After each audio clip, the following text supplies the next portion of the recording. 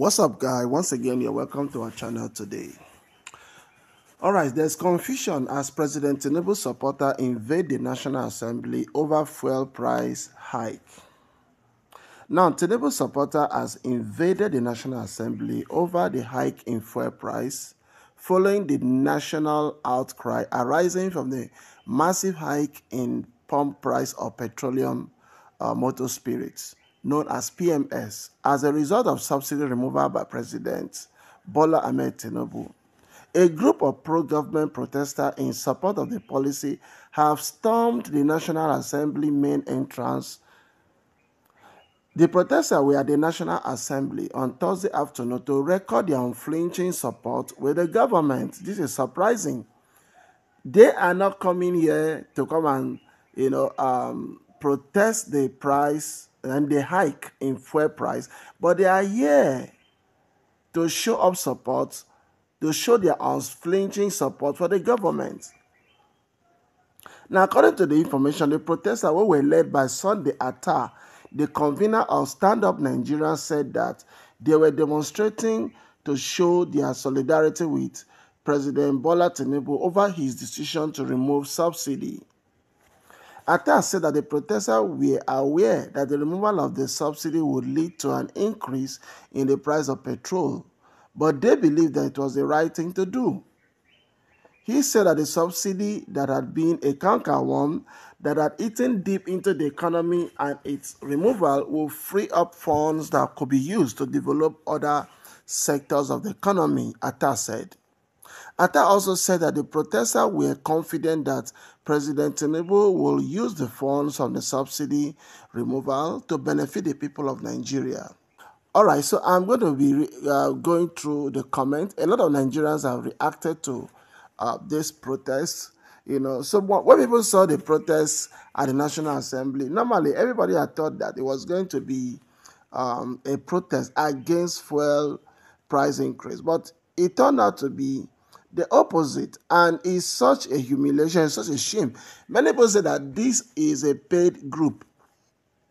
It's a Tinubu's group, and it is paid. Normally, if you watch the government, you discover that this government is so funny. Now, when there is a protest, what government usually do now, they bring another opposing protester who support the government to counter those people who are protesting against the government. That's what they usually do. Okay, look at the protests that came to the tribunal, obedient protests, against some frivolities people will notice at the tribunal, and also against Tinubu swearing in. There was a protest that was actually building up in Abuja. Before you know what is happening, you saw Asare Dokubo sent his men to go and counter the protest. Now, this is what they've been doing. Okay, also remember NSAS protests.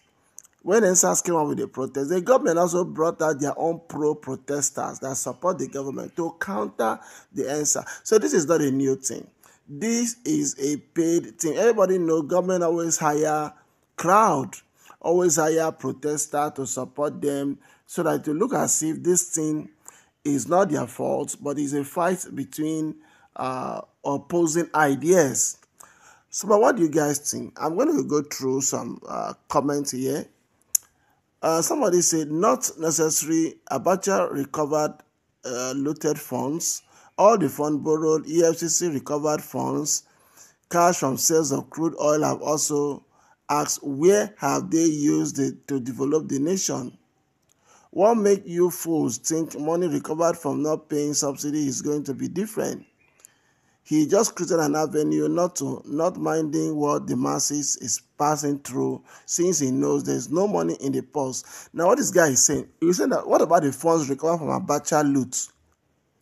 What about the funds the EFCC have recovered? What have they used the money for? Out till now, there's no transparency. Nobody knows what the money have been used for. Even recently, there was a court injunction. There was a court order mandating that Obasanjo, Yaradua is late now, Goodluck Jonathan, and Buhari should account for how they use Abacha loot. Up to now, nobody have come out. You see, this is a country where impunity reigns supreme. Nobody is responsible. Nobody is ready to account to the nation. No accountability. That's the problem. All right, another person here said, this bunch of fools, nothing but agberos who depend on extortion and calling white black as occupation. Another guy here says, he says that my happiness is that you people singing praise are going nowhere. It's true, they must have greased your palm and rub oil in your mouth, but it will not be long. You will come out again hungry, foolish old group. Another guy here says, increasing the minimum wage and giving other palliative. When, how, and soon. Another comment here says, but they are giving the subsidy for who, for which money, and from where? There are still some questions Nigerians need to ask as regard the subsidy removal. Another guy here says, the supporters are sycophants and hungry lions that need food to eat. If people can still support this conspicuous ugly situation, meaning the country is in a state of abysmality, poverty has prevented and eaten deep into the society to an extent that there's no